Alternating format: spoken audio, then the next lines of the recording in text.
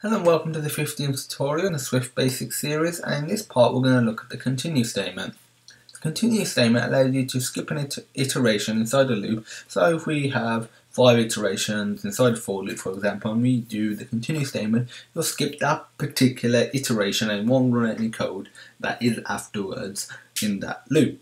So let's just show you how to implement it. It is extremely simple. Accidentally added a breakpoint, let's just get rid of that.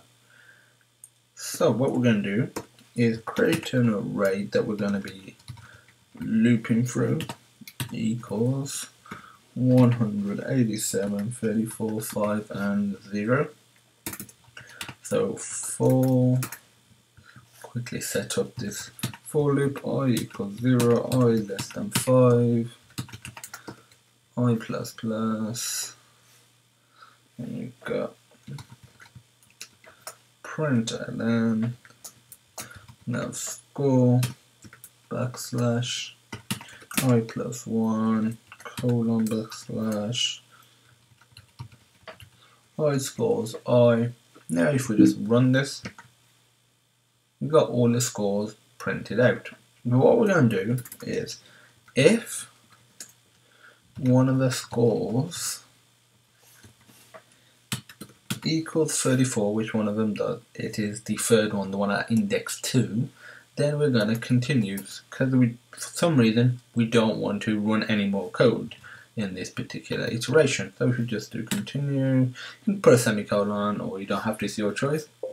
Now we're just going to run it, and as you can see we've got score 1, score 2, score 4 and score 5, but score 3 is missing. The reason it's missing is because we did this check, that check is the current high score in this particular iteration of the loop, 34, nope, nope, yes. So it then went into this little piece of code, did continue, so it skips all of this and starts the next iteration all over again. So then it does again, check again, does 5 equal 34, no it doesn't, so it prints a score out, does 0 equal 34, no it doesn't, then prints out the score.